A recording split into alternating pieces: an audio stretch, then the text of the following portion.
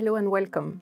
I'm very pleased to invite Ascendance Flight Technologies to talk about next generation aviation and particularly how the future of aviation will be more sustainable. So Jean-Christophe, welcome. Could you please give us a brief introduction about you, Ascendance, and your vision for transforming aviation? Hi Mylène. Sure. So Ascendance was founded in 2018 with one conviction that the future of aviation will be sustainable. And one mission is to develop the solution to decarbonize aviation. So today Ascendance is developing two products.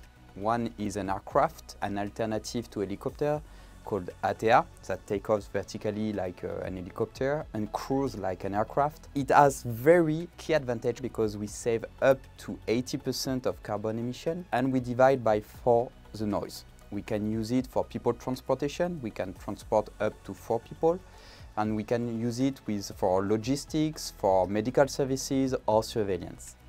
The second product we are developing is called Sterna, and it is an hybrid technology compatible to any energy sources that will be the future of aviation, be it the sustainable aviation fuel or the hydrogen. And this hybrid technology today, we offer it to other aircraft manufacturers to help them to decarbonize themselves and hybridize their aircraft. Thanks for this introduction, and it's really a unique approach. It's commonly agreed that there's no time left to tackle the challenges for net zero aviation. It's fantastic to see Ascendance proposing and demonstrating a solution with a very short-term application and impact. Of course, there is no silver bullet to cope with and to move to more sustainable aviation and to cope with a carbon budget consistent with the Paris Agreement. We must be mindful that air traffic volume will be an active topic in the debate, and today we will focus our discussion only on the technological level. It's admitted that the technological levels are split over different parts, and particularly the first one, the more impactful and the biggest one, is decarbonizing the energy source by switching from fossil fuel to low carbon energy, like sustainable aviation fuels and hydrogen. Secondly, on increasing the efficiency, and with two ways. First, on technology, with improvement on incremental changes like on aerodynamics, materials, engine performance, or with more disruptive improvement with new aircraft architecture or new engines, and also improving efficiency with operations, with flight and traffic management improvement. And to make this happen, actually, we really need innovating and leveraging the digital continuity to make sure that all these solutions could be scalable in the ecosystem value chain. To really achieve a net zero emission for the overall aviation, we will for sure need a mixture of technological solutions just to be able to cover the full scope of flying vehicles. If you take on one hand limited number of seats or limited range, for sure the solution electric batteries can be a solution. On the other hand, with long-haul flights, the solution is to burn a cleaner fuel, either sustainable aviation fuel or in the future hydrogen. With this technological solution in mind, let's refocus on hybrid and particularly what is needed today for making it happen. So Jean-Christophe, could you please tell us what challenge Ascendance will face in the upcoming months and years? Yes, sure. So since we signed the partnership with Capgemini, we have been investing a lot in the research and development. So today we develop up to 7 prototypes, be it on the aircraft side or at the hybrid propulsion system itself. So today we have been running some tests at scale on the hybrid propulsion system for 1 year now. And we'll focus in the next 2 years on making fly our first prototype of the aircraft, planned in 2024. And from that prototype, we learn a lot on the industrialization, but also on the certification of the technology. So for the battery, for instance, we know that today it's key for the certification to avoid to have some thermal runaway.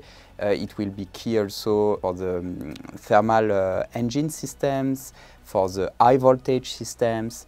So we learn from the technology, from the test, to then better plan and go deeper into the certification and industrialization phase.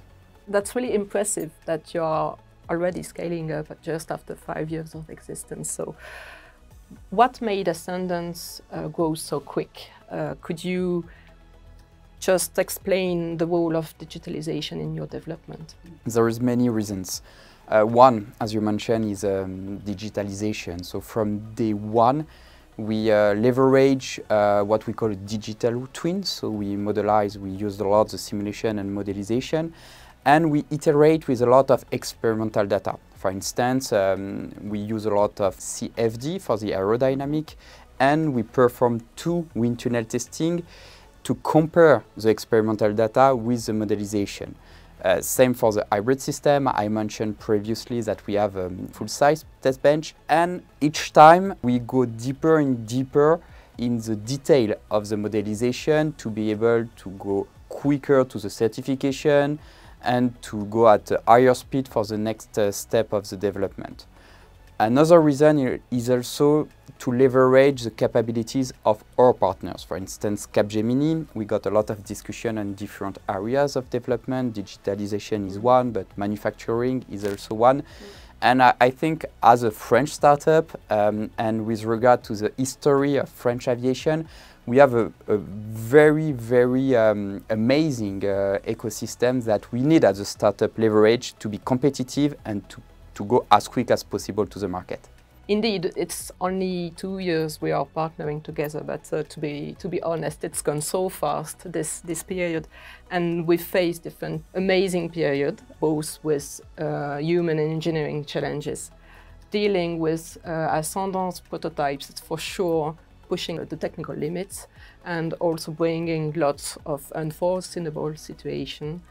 And everybody on the project has to work out of its comfort zone and to invest personally to learn as quickly as possible. So that's really a great period. Initially we thought it was impossible, but they did it. I could have talked about different topics we've treated on hydrogen, hybridization, batteries, acoustics, and I've chosen only 2 examples which are more representative. The first example is on wind tunnel test campaign, which is really a key step in the development process and on the design process, with the objective of assessing performance and handling qualities, for understanding the physics behind, and for validating the models and that were initially produced with numerical methods. So on this kind of campaign, the main technical challenge is to respect the rules for managing the scaling effect. And we've faced a challenge that is undoubtedly the project management, with many components, many players, with really an aggressive timeline. And on the D-Day, in the wind tunnel test, when the flow is blowing, the only way to succeed was to rely on the ability of the team to adapt. The second example is on the development of the electrical power generator, which is at the core of the hybrid propulsion system. The objective were to validate the design, the assembly, and the integration of each component while ensuring safety and operability. Test required lots of system tuning in a very short time, and I think on that we've demonstrated very strong resilience of the team, able to invest personally, to connect with Capgemini experts, and able to keep calm whatever situation by applying rigorous system engineering methodology. I think these examples are perfectly illustrating our daily engagement as business partner for next generation aviation, and it shows how crucial it is to bring all expertise together and also to create a condition for innovation to emerge faster. Absolutely. As I mentioned before, the ecosystem is key for us, and especially as we go deeper and deeper in the industrialization and into the certification process, we need to have access to a lot of expertise and resources.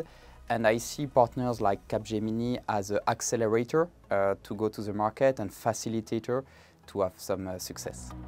Thank you, Jean-Christophe. Thank you, Mylène.